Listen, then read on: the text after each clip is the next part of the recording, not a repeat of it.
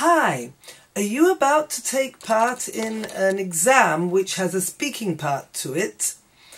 Well, I'd like to give you some strategies to face this speaking part of the exam with lots of confidence, because it's really not as difficult as you think it might be if you use some strategies and prepare for it properly.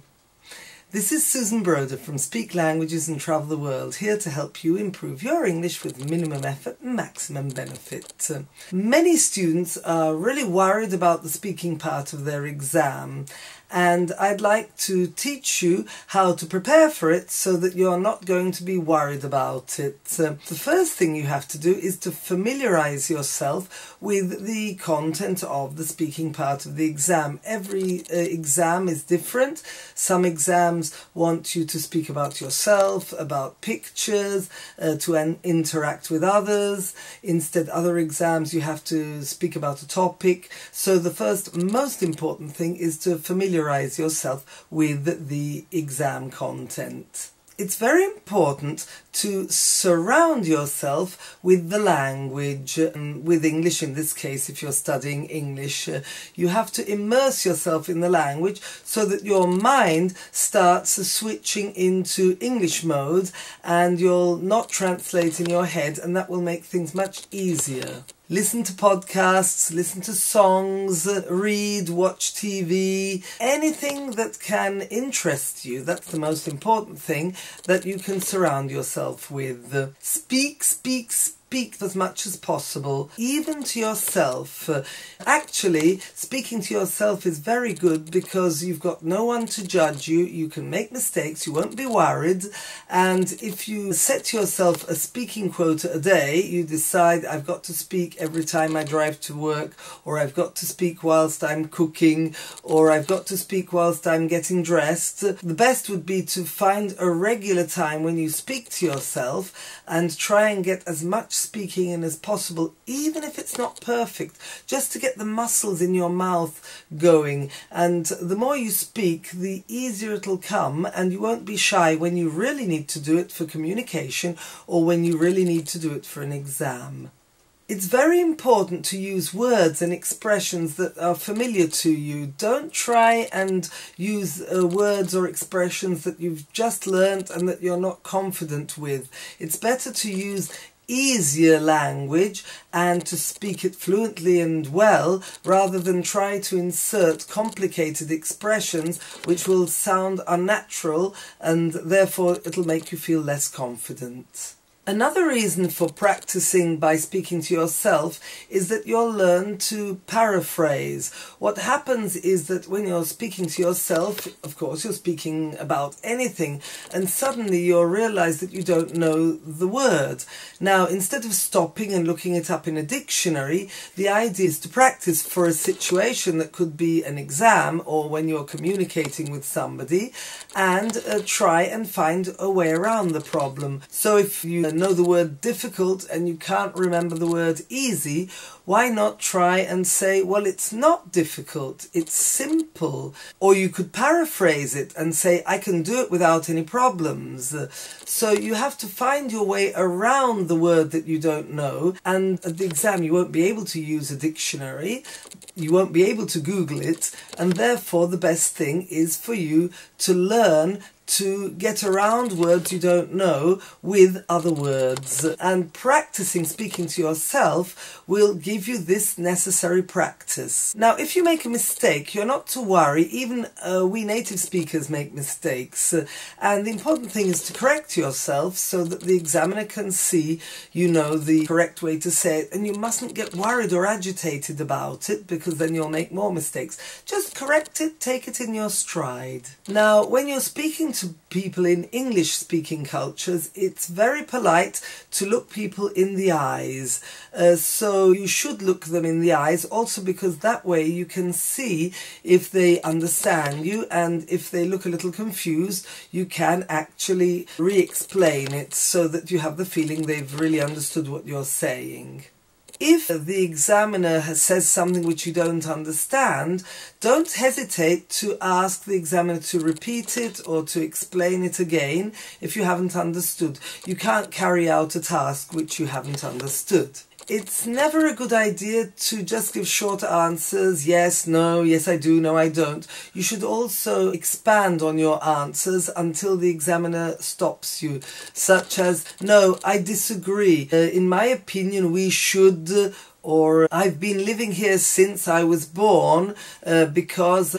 So you always try and give a reason or carry on the explanation without just giving a short answer. If you're asked to speak about something of your own choice, I always recommend using something that you're familiar with or that you've had an experience with. And when they sometimes ask you to invent something and you don't have any ideas, go back and think of an experience that you've had and then develop the story from there. It's the easiest way to sort of fall back on your own personal experiences.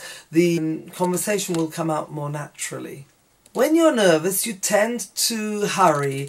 I recommend speaking slowly and clearly, not exaggeratedly slowly, but make a point of being a little bit slower than you would normally, because if you're agitated, you'll speak too fast, we won't understand you, and also you'll tend to make more mistakes. It's a good idea to practice speaking in front of a mirror. It's also very useful to record yourself, because that gives you a sort of formal situation. When you hear it, you'll hear your mistakes, you can improve and do it again in front of the mirror, recording yourself.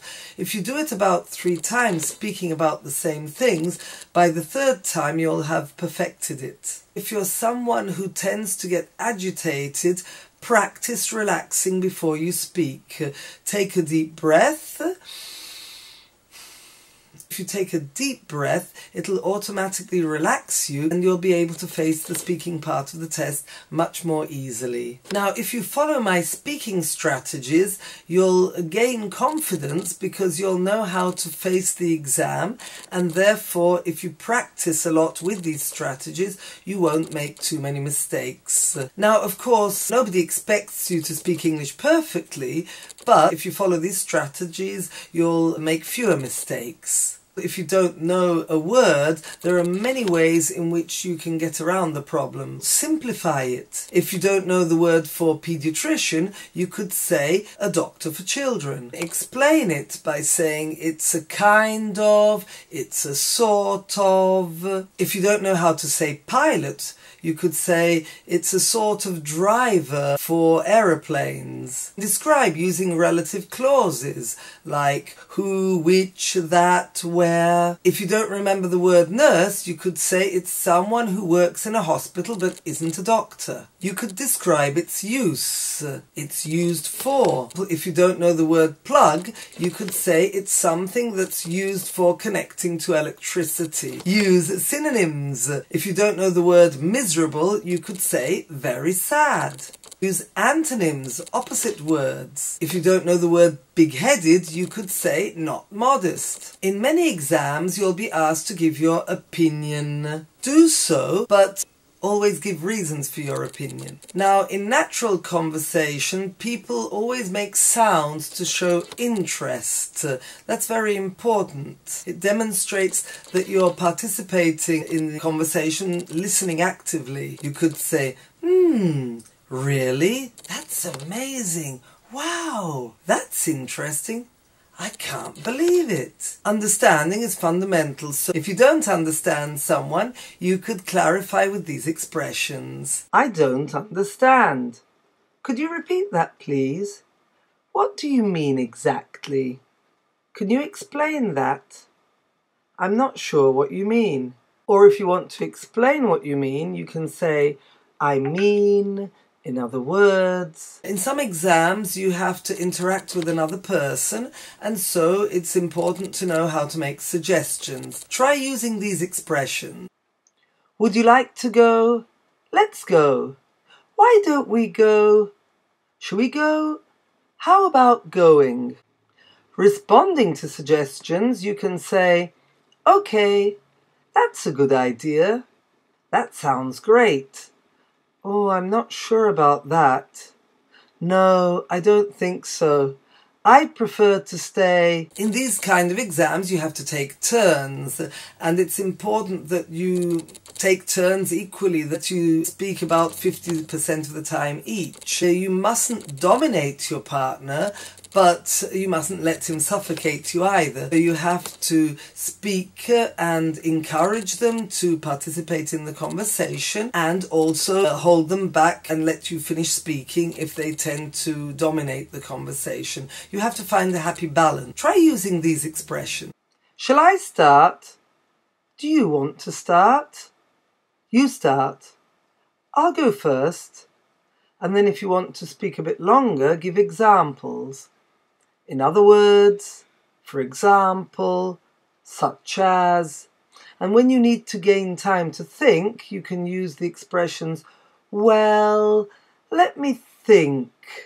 So, non-verbal communication is also very, very important. You have to look at the person, smile, or look confused if you don't understand, nod your head when you agree. Just give the impression that you're actively listening. The non-verbal communication is very important on top of the actual words you say, and non-verbal communication tends to emphasize what you're saying. Fluency. Many people want to be fluent. What is more important, being fluent or being accurate? It's important to speak correctly, obviously, but I know very many people whose grammar is absolutely perfect and they can't say a word. It's better to be fluent making mistakes, so to communicate, let's say, naturally and not like a robot. But you have to find the happy balance between not making too many mistakes and speaking smoothly.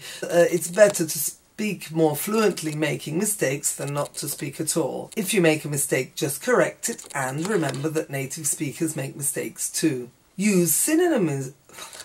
Now, depending on the kind of exam you have, you'll have different speaking tasks. So it's very important to find out what speaking tasks you will have. That way you can prepare yourself for them effectively. The most common ones always start with talking about yourself. So you should prepare being able to talk about yourself. These exams usually consist in giving personal information, asking and answering questions about your family, your studies, your hometown, your free time, your job, and depending on the level they may also ask you to spell a word which is usually your name or surname. Useful expressions are, for example, where are you from? I'm from Reading, a small town near London, or about 20 kilometers from London. What do you do? I'm a teacher. Have you got any brothers or sisters? No, I'm an only child. Or yes, I've got a sister. She's 30 years old and she's younger than me. What do you do in your free time? I enjoy skiing, listening to music.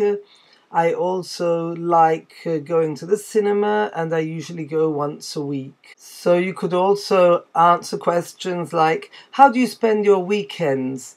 What facilities are there in your hometown? These are all things that you have to think of and prepare for. As I said, you should learn to do the spelling of your name and surname. You should also prepare to answer questions on your preferences. For example, tell us about a book you really like. Now remember, don't just answer the questions, but add information. For example, do you enjoy eating out? Yes, I do. I usually go out once a week, together with my best friends. But we don't always eat at the same restaurant, since we like trying all different kinds of food. Use connectors. But, however, even if, because, since, although, and for example, what do you like doing in your free time? Since inline skating is my passion, I love working out every day together with my teammates. However, we sometimes train on bikes because it relaxes our muscles. Don't forget to show interest in the other person's conversation. Really? That's nice. Oh, that's interesting. I see. And always ask follow-up questions when you can. Oh, really? What kind of books do you like reading? Greece? Wonderful! Have you ever been to the Sunyon temple? Remember, ask any partner you may have questions and answer the questions fully. Listen to your partner and show interest in what she or he says, and don't memorize the speech. Many exams also request you to describe a picture or a photo, sometimes also to compare and contrast. If you have to describe a picture, I would recommend you follow these strategies. Give a general introduction. This picture shows, this is a picture of, in this picture I can see. Talk about the places. They're driving in the country, in a city, in wherever. I can see a street market, an old building, a square, the mountains, a street, the restaurant, a beach. She's sitting outside the cafe. Describe people's age. He's about 50 years old. She's a teenager, a young child, a middle-aged woman. They're in their 20s. Describe people's clothes. She's wearing a pair of shorts, a red t-shirt. He's wearing uniform. They're wearing quite casual clothes, smart clothes. Describe people's actions. He's sitting at a desk. They're having a meal. She's standing in a queue. Some people are sunbathing and others are swimming in the sea. Describe people's roles in a picture. He's probably a shop assistant. She's a customer. The man serving the drinks is a waiter. This person on the left seems to be a tourist guide. He's pointing to a building. Describe people's feelings in a picture. You can tell they're enjoying themselves because they're smiling. She looks very interested in this activity. She's concentrating very hard. He seems a bit frightened. Maybe this is the first time he's tried this. Paraphrase. Use these phrases to describe words you don't know. It's something you fry food in, a frying pan. It's a cupboard for keeping clothes in, a wardrobe. It's a kind of container for flowers, a vase. Speculate. It might be summer because some people are wearing sunglasses. This picture could be in Northern Europe because of the buildings. It's probably in the country because... Describe position. In the middle of the picture there's a group of people, probably tourists, because there's a bookshelf next to, near, behind, in front of the door. In the background there's a church. Remember, talk in sentences. Don't say lists of items you can see. Organize your description. Don't repeat yourself. Start with a general description of the picture before going into detail. Give reasons related to the picture for your ideas. Talk about the situation as well as the physical things you can see in the picture. Give some personal feelings about the picture. Listen when your partner describes his or her photo without intervening. Instead, if you have to compare and contrast, I would recommend you don't just describe one and then describe the other. That isn't the objective. The objective is to compare them, first of all, saying, while in both pictures I can see people eating, in the first one they're inside in a restaurant, whilst in the second one they're out having a picnic. So here you've compared the fact that they're both doing the same thing, but you've contrasted where they are. You can also see other differences. In the restaurant they are all quite formally dressed, so I presume it's a formal situation, maybe a wedding, a reception or something, whilst in the picture of the picnic they are all very informally dressed, are sitting on the ground around the picnic blanket. So again, you are showing things in common, but showing things which are different. And if you noticed, I speculated, I presumed that they were at a formal occasion like a wedding. I could speculate. I think the picnic is a birthday party because I can see a lot of balloons and a cake with candles on the picnic blanket. That would be again speculating, presuming. You can use your feelings. I think they're happy, and also your personal feeling. I would feel much more comfortable on a picnic because I feel very stiff in formal situations like ceremonies. So these are some ideas for comparing and contrasting. Now, in some exams, you are requested to speak about a particular topic or give a presentation. So in this case, I would recommend that if you have a choice, you choose something that you're very familiar with or that you know a lot about, so you feel more comfortable speaking about the topic. And I usually recommend taking some visuals, some pictures, some photographs, or some actual materials so that you can show them and talk about them. You feel more comfortable about it, and also the examiner may ask you questions on specific things. It'll be easier for the examiner to ask specific questions on that topic. Start by introducing your presentation. I'm going to talk about structure your talk. First of all, then, secondly, next, in addition, subsequently, however, on the other hand, finally, lastly, in conclusion. In conclusion, if you have particular exams that you're taking, I would recommend you check out my specific videos. I've made one on the Trinity speaking exam, on the first certificate B2 speaking exam, the speaking part of the exam, on the PET B1 speaking part of the exam, on the IELTS speaking part 2 of the exam. So check out my specific videos for more details on how to face the exam. To recap, I would say that you have to practice speaking to yourself as much as possible in any situation, because if you speak to yourself, you'll get used to making mistakes and correcting yourself. You'll get used to having to find a solution to the words you don't know. And so by the time you get to the exam, you'll be so used to it that it'll come quite naturally to you. Then you should absolutely check out what the exam that you're going to take requires, so you can practice specifically for it. And I would definitely practice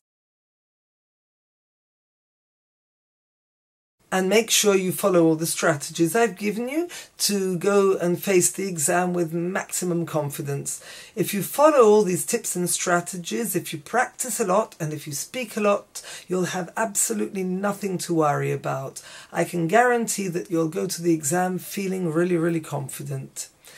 I would like to make some videos on the various topics that usually crop up in exams, so you can maybe practice learning some sentences with specific topic language, just so that you can string them together depending on what you're going to be speaking about. It's always better to learn chunks of language rather than just vocabulary. So if you can learn sentences with these chunks, then it'll only be a question of putting them together depending on your specific topic. Check out the other videos.